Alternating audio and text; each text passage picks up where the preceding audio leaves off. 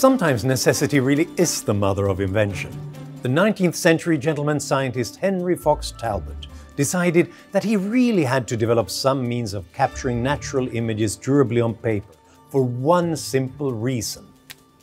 He was bad at drawing.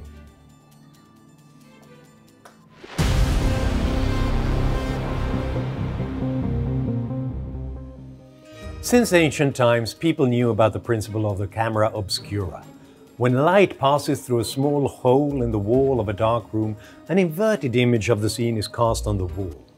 A portable version was invented in the 17th century, and in the 18th century it was discovered that some chemical compounds darken when they're exposed to light.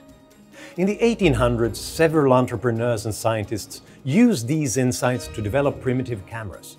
And in 1840, Henry Fox Talbot, the man who didn't think highly of his own drawing skills, discovered that exposure on a chemically treated paper left an invisible image that, with further chemical treatment, could later be made visible.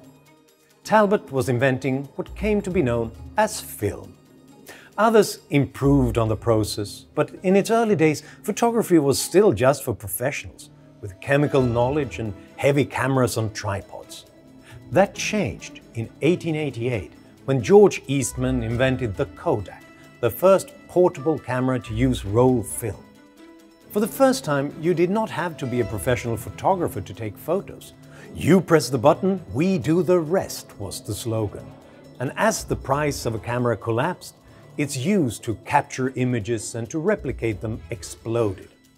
Eastman was making a fortune selling the film his customers used in his cameras. Just like any technology, the improvements in photography have been the result of constant experiments and disruptions, and you ignore that at your peril. Kodak continued to improve their products. They bet that film would be around forever.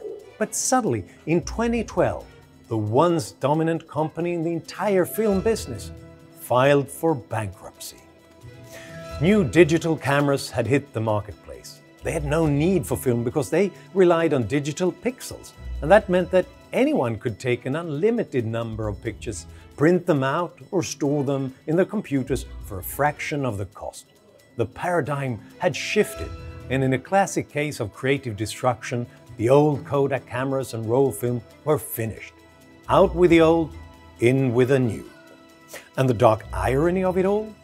The first handheld digital camera was invented in 1975 at Kodak. But the company failed to invest in the new technology. They believed it would just cannibalize their profitable film business. The inventor, Steve Sasson, has said that management's reaction to his new invention was, "That's cute, but don't tell anyone about it." So, after nearly 100 years of industry dominance, the titan of film stopped innovating and stagnated, and eventually faded away like an old photograph. Hey, check out these other great videos from Free to Choose Network.